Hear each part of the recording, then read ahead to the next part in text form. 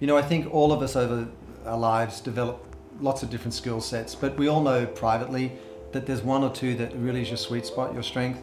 And I think whether you call it pattern recognition or whatever it might be, I would say mine is vision, in the sense that, you know, I wrote a book, We First, that, you know, articulated a vision, a sustainable practice of capitalism and where marketing and branding was going. And that to me was an experience in an ability to look at a lot of disparate facts and a lot of sort of shifts and a lot of complexity and distill it down into, you know, simple explanations and storytelling that made the future look a lot more accessible. So I like to think that, you know, as a combination of my life journey and gifts that I got from my parents or anything else and the experience I had on the way, that vision might be the thing that I'm strongest at.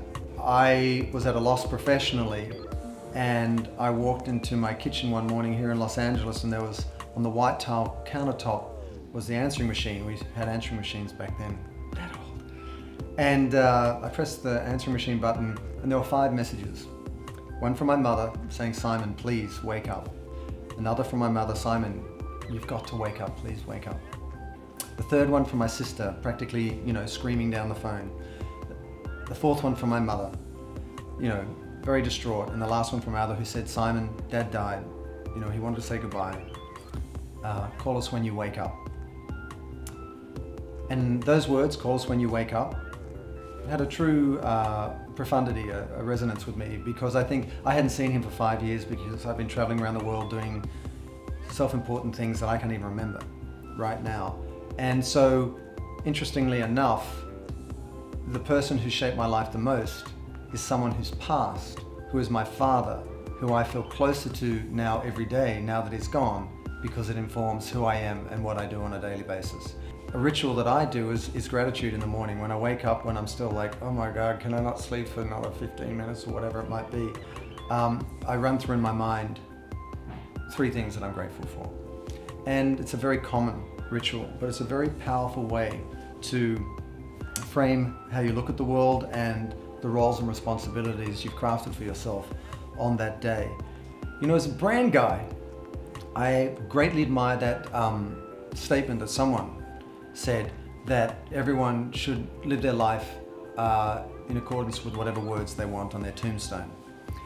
And, you know, when I was at a loss with the passing of my father and being professionally at a loss and was looking for greater meaning in my own life and sort of developed this vision of the sustainable practice of capitalism and so on, I really struggled as a brand guy to distill my own message. Why am I here? What's my purpose? How do I articulate that? Because for all of us, it's really hard to read the label from inside the jar.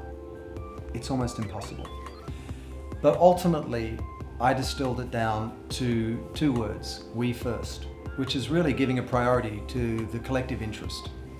And the reason I chose that is quite strategic, in the sense that it's a very economical distillation of what would otherwise be a complex concept, and it's very shareable.